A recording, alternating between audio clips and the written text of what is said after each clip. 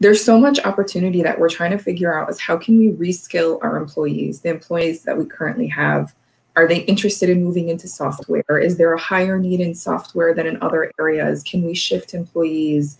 There's a lot of digging and researching and thought process going behind the scenes of what we're trying to do, because we love the idea so much, right? The idea is you're taking employees with a certain skill sets and you're reevaluating them and you're letting them own their own career. And pretty much instead of losing employees, you're saying, okay, how can we help you? How can we help you develop your career and take it wherever you want to go?